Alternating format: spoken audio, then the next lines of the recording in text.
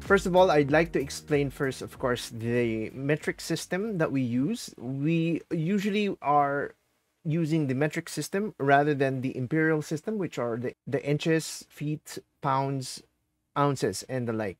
So in 1795, France actually came up with the system of one sort of logical system of measurement for distances, weight, and volume. So the metric system is actually derived from water. So if for me to explain it further, if we take, say, a cube of water with a dimension of 1 decimeter by 1 decimeter by 1 decimeter. So 1 decimeter, which is also equivalent to 0.1 meters. So I'll explain further on later on what is 1 meter. If we have a cube with this dimension made of water, the weight of this would be 1 kilogram. And the volume of this would be considered as 1 liter. So this is how it's derived. So we have this basis, and if we concentrate more on the system of measurement, we would have first the meter as a starting point for this. Say, all right, so in order for me to explain what is 1 meter, I'm going to take my measuring tape, and 1 meter is exactly like so. Okay, so I can't fit it in the entire camera, so I'm just going to bend. So this is the measurement for 1 meter. So the metric system is a logical system which is, the units are multiples of 10. So in order for me to explain this further, okay, so I've written these things down. So if we're going to take this meter, the ranges of these notches of measurements in distances. If we take 1 meter, which is what I already showed you just now, it is equated to 10 decimeters. So these are equal in value or in length. So 1 meter is equivalent to 100 centimeters. And 1 meter is equivalent to 1,000 millimeters. And also the same way with these other items. So these are factored by 10. And if we equate this 1 meter to a kilometer, it would be written as such. That would be 0.001 kilometer. So because it's 1,000, 1,000, 1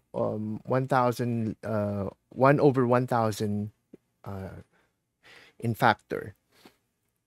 So the most common of these measuring units that we use in architecture are these. First, the millimeter, centimeter, and kilometer. So it depends on how much distances that you are in scale that you are trying to illustrate. So if we are doing this, we do smaller items like something that's handheld, like a doorknob, for example. Centimeters is practically the same, but normally it's more millimeters than centimeters. And then of course, meter is the most commonly used for floor plans, for example, 1 to 100 or 1 to 200, any of those ranges, normal ranges, would be floor plans and the like. And then kilometers is mainly for site dev.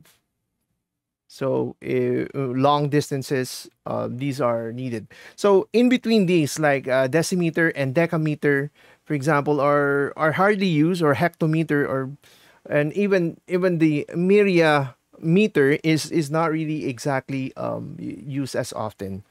So that's just a short explanation so far where how the metric system is, or for distances, is used for in the ranges or the units that are involved, or the terminologies or the notches. For building designs, scale drawing is the most practical way of doing things, because if we are trying to draw, let's say, a 20-meter long house by 10 meter, the 20 by 20 meters, it's actually impractical for you to draw it as is, once to one, for example. So we have to draw the house design in the size of a paper.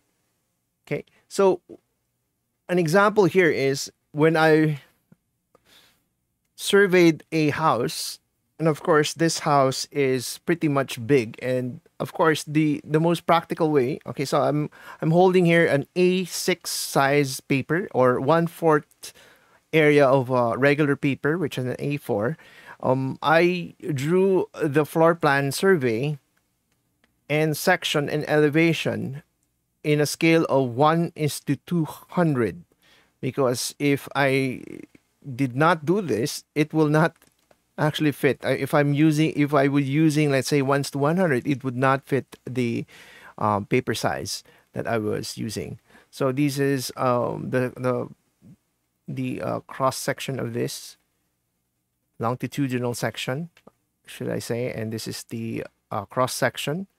So this is drawn into scale. So I even place in a scale bar. So 1:200, it means that I am drawing this entire house is about 200 times bigger than this drawing. If you multiply everything by 200, that would be the actual size of the house, which I am illustrating here. So we can see how small the paper is. And of course, if you're trying to draw it 1:1, that would be so impractical. You will never find a paper that size. And there's no reason. The only reason why, if you're going to create a 1:1 drawing of anything, it would be like things like a special designing for, say, a door knob that you're trying to design. So a smaller item would be a more it's more practical to do with them. But sometimes even that they use 1:2, so it's half the size of this. I mean the paper, the scale of the actual drawing. So now we're going to talk about the scaling factors that you use in architecture. What is the most commonly used factor? So I have listed down here the most common thing that we use in drawing architecture, which are usually these are divisible by 10 or 100, or by 2 and 5s. We never use things like odd numerical ratios like 1:160, because it's quite difficult for us to actually try to decipher the factoring when we're trying to look at it in the drawing. What we use here is our scale ruler usually, right? So when we're drawing in scale, we use a scale ruler like this one particularly is has a set of different ones. So the 1:100 is actually these markings are is symbolizes like, oh, the value would be one, would value be value equate to 1 meter, 2 meters, and so on. And of course, if you try to use a 1:200, the value, of course, for that 1 meter would be smaller by a factor of half, or in actuality. So the more you increase the factoring number, which is 200 in this case, the smaller the actual illustrated line. symbolizing that. No? What we're trying to do here is to actually represent the measurements in drawing value. Again, let's go back to that example. And if this is drawn 1 to 200, and this is what I use for scaling. So that's 500, 1 to 200, and that is so. And the big reason why we always stick to these values right here is that we usually would be carrying a measuring tape like so. And if I go back to that example again, right? And I didn't bring my scale ruler, I would use this to measure. So the value of this, like 1 unit, which is 1 centimeter here, would equate to 2 meters. So if I'm factoring in what is 1 to 200 here. So let's just say, you know, you're not, you haven't memorized or you're not familiar with all of these things.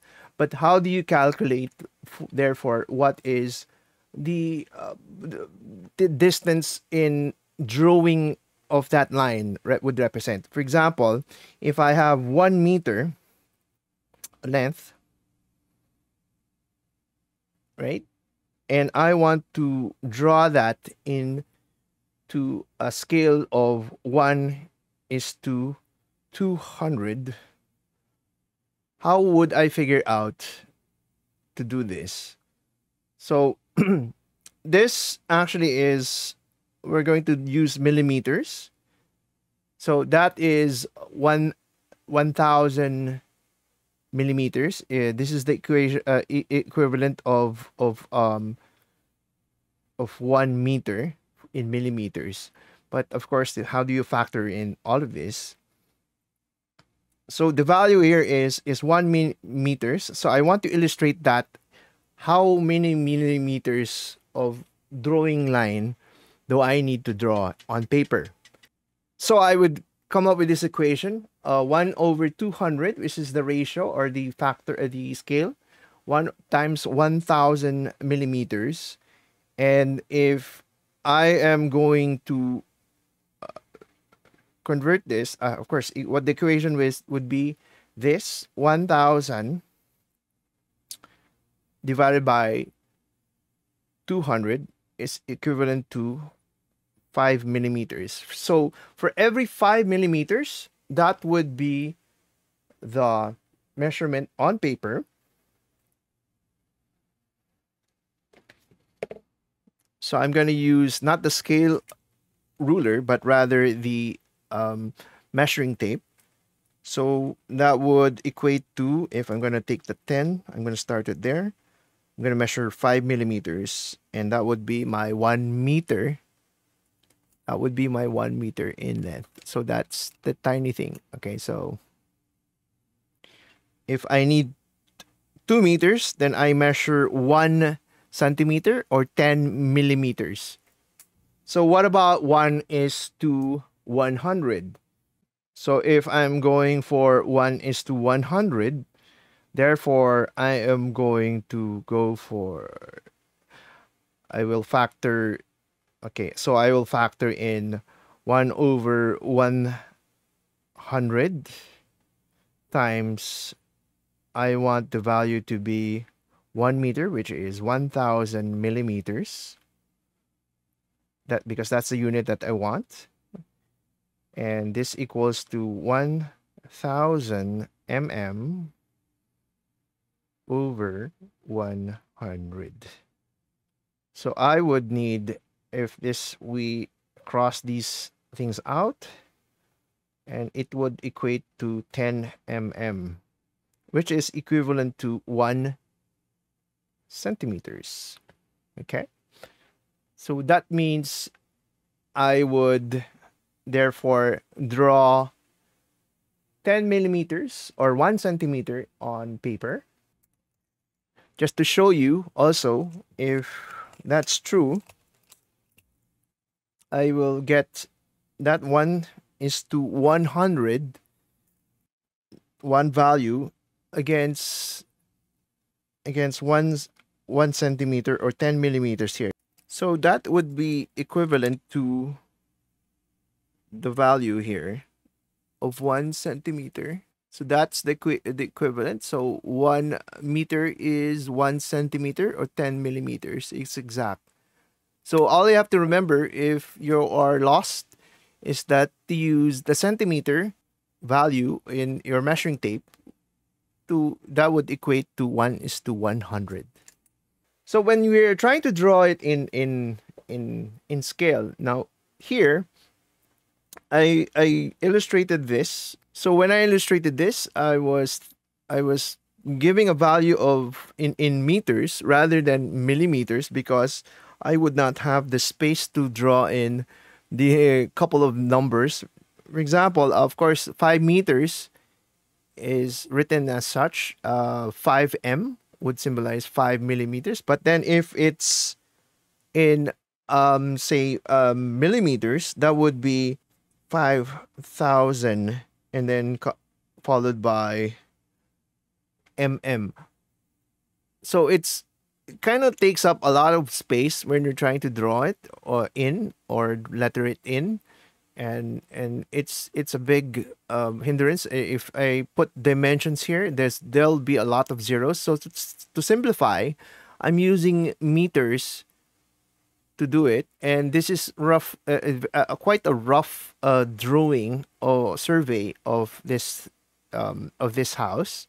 So I was doing it that way, but in no way that there's a big difference between these are equal. Actually, the value of 5 meters is 5,000 millimeters.